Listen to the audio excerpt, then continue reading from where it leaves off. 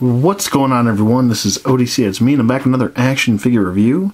This is my review of the Batman Arkham Knight series Azrael. This is made by DC Collectibles. The figure is also sculpted by Gentle Giant Studios. Looks pretty good. If you did happen to check out my Professor Pig review, yeah, that figure, didn't quite work out so well. So, moving on to Azrael. Hopefully I have no problems with this figure, but knowing DC Collectibles, I am not going to put any money that I'm not going to hold my breath, so to speak. But I will say that the figure in packaging does look good. Switching around to the side, you have a nice depiction of Azrael in this kind of grid pattern here. It says Arkham Knight, and he is figure number 9 in the series. The other figures in the wave are Red Hood, you have Man-Bat, I've already done Professor Pig, and Azrael.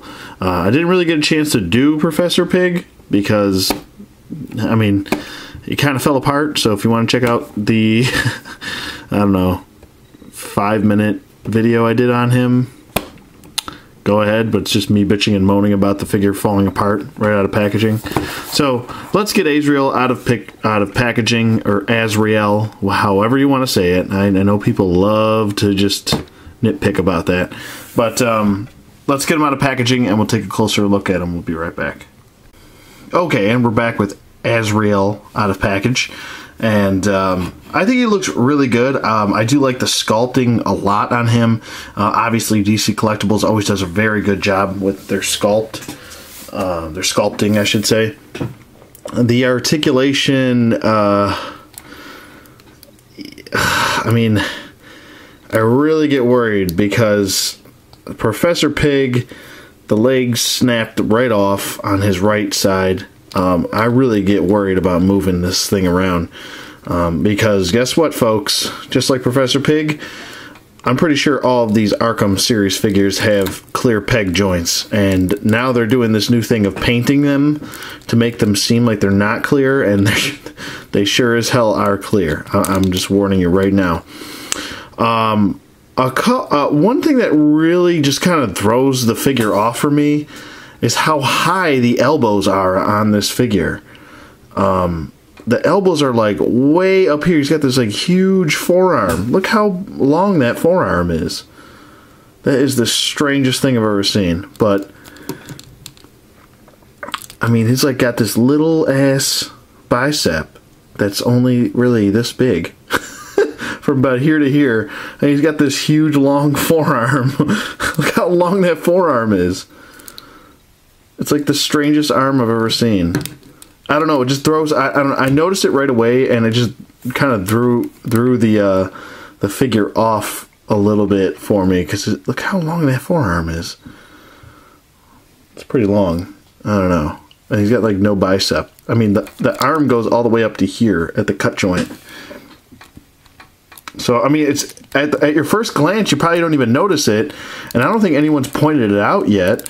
In most of the reviews that I've seen, I even went back to look at some reviews, and I don't think anyone's pointed out how long the friggin' the forearm is from the elbow joint down. It just looks very odd to me. It's just a pet peeve that I have, I guess, with the figure. I'd say the sword looks fantastic. It looks just like just like it's supposed to, right out of the video game. He's very limited when it comes to comparing him to the other figures in the line. Maybe not as limited as some, like, you know, Black Mask. But don't forget, folks, when you're moving these joints around, I mean, I had to douse this guy in hot water before when I took him out of package, because he was just everything was just super tight on him. And I really get worried with what happened to Professor Pig, and I would say at least just about over 10 of my other DC Collectibles figures that have snapped off joints, and it's not even from doing much. It's just from, you know, moving the leg forward like that. This is simple stuff. I just get worried that the thing's gonna just snap and fall apart. They really got to up their quality. I thought they did. and I was really happy with DC Collectibles, and now this might be some of the last figures that I do from them, because the quality control is just really piss poor on these figures. I'm doing this, and I'm saying this not out of spite, not because, you know, one figure broke, because this isn't the first time that figures have broken like this on me from DC Collectibles. Other than the joints breaking, the figure looks frigging fantastic. The sculpt looks great, except for these weird long forearms. Other than that, the figure looks 10 times better than the original release, and I'll just bring that in here from Arkham City. He's bigger, he's taller, he's bulkier. Each have a different type of sculpt. When it comes to like his gauntlets, they look fantastic, but the gauntlets themselves overall look better because they have these long blades on here, and as you can see, one of my blades have snapped off of my original Azrael as he falls over. Sorry, Michael. Stand up, please. This is also not Jean-Paul Vallée. Vallée, or Valley, as some people say Valley, some people say Vallée. But yeah, so this is Mr. Lane, so in case you were wondering. But I just like this look better. It looks classier, I want to say. Really does remind you of an Assassin's Creed character. Like, it almost could be a part of an Assassin's Creed video game when you look at him. But not that there's anything wrong with this. I just think if I have to compare the two, I like this design much better. The articulation is much better on this. I think, I mean, and I'm gonna, I know you're probably gonna laugh when I say this, but the QC is actually better on this. I've had multiples of these, probably 3 I've gone through in the years, and I still have pieces falling off on him. So just be forewarned, if you do have the Arkham City Azrael, that he does, A, he's not a very good figure to stand up, and B, pieces do snap off very easy. I've had these hoses snap off or just kind of disintegrate over time. But there you go with the comparison. Like I said, if you had to choose between the two, I'd go with the Arkham City version so far as we've gone through. He does have better articulation and range of motion than the Arkham City version as well. He does have a swivel at the head, and it is a separate piece, the head here. So you have to move the head separately from the hoodie. So, I mean, that's kind of a drawback, where the Arkham City kind of just had it attached. It's much easier to move around. But I guess this makes it a little bit more lifelike, because hoodies really don't tend to move with your head. They kind of want to sit where they want to sit. But the arms, oh god, I really get worried with these clear plastic joints. I guess the arms go up about that far, which is kind of doo-doo. Let's compare it with the Arkham City. So I guess not much improvement there, I would say. Stand. See, this is what I'm talking about. This guy won't stand. Ugh, whatever. He's got a single bend at the elbow. So does this Azrael. So about the same there. Oh my god, would you stand? Jesus. He's got a swivel at the wrist, and he does have a hinge joint, where this Azrael only has a swivel at the gauntlet and no swivel anywhere else. So you're gaining much more articulation in the arm, in the forearm, and the wrist. So, and he also does have a swivel here, where this Azrael has no swivel at the elbow or the bicep joint. He does have a diaphragm joint, which goes forward and back, and it can kind of pivot side to side a little bit, like so.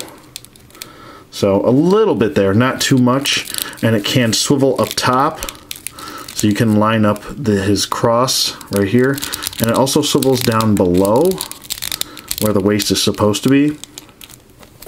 He only has, he doesn't even have a swivel, no ab crunch, no nothing, so I mean, you're getting better range of motion and articulation there. The legs do go forward. Oh boy, I'm going to regret doing this. But there's the legs on this guy, and this guy only goes forward that much. That is how much he goes forward. It's pretty pathetic. This guy has a single bend, and this guy's got double jointed knees, which is really nice. So, I mean, you can really pose this guy nicely. He also has an upper thigh swivel, and he's got an ankle hinge joint and an ankle pivot, where the Arkham City one only has a boot swivel, and like I said, a single bend at the knee, and then that's pretty much it. He's pretty much a statue from the boot down. There's no ankle articulation of any kind. So let's just get him out of there. And like I said, you might like the Arkham City version by design better, but maybe like the articulation better on the Arkham Knight version better. So, I mean, it's give or take. I mean, worst case scenario, you buy both. I mean, they're both cheap. They're both around 20 bucks. I know this Azrael, the Arkham City Azrael doesn't go for much still. I tend to like the sword better, and just comparing the swords here, this looks much more intimidating than this. Although this does look a lot more realistic. This looks pretty badass. I'm going to be honest with you. Look at the difference there. Huge difference. So, unfortunately, he does not have a sheath, and I don't think he had one in the game. I don't remember him showing a sheath for his big broadsword here, but there's got some battle damage here, and overall the paint apps look really good on this guy. It's pretty consistent, so no issues there with the paint. We got some little bit of wear and tear on the cape here. And overall, in the packaging, this actually came covered in a nice little plastic covering to keep this like a dust cover almost, to keep it from bending or getting scuffed. The shoulder pad here is a nice pliable rubbery plastic, where this shoulder pad was a hard plastic that kind of would swivel up and down. So that's a plus. You don't have to worry about that snapping off or anything like that, being the rubbery type material.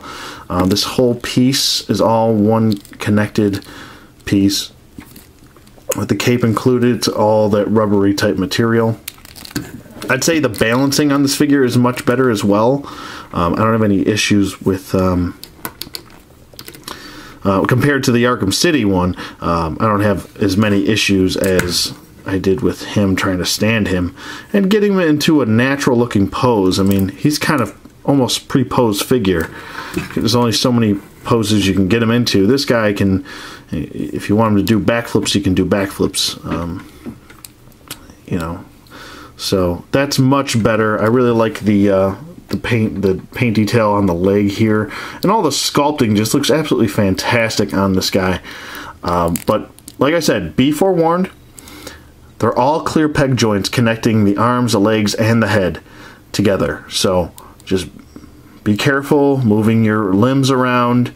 Don't force them. If they don't want to go any further, don't push them. See, like, his arm doesn't really want to move up. Like and I used hot water, keep in mind.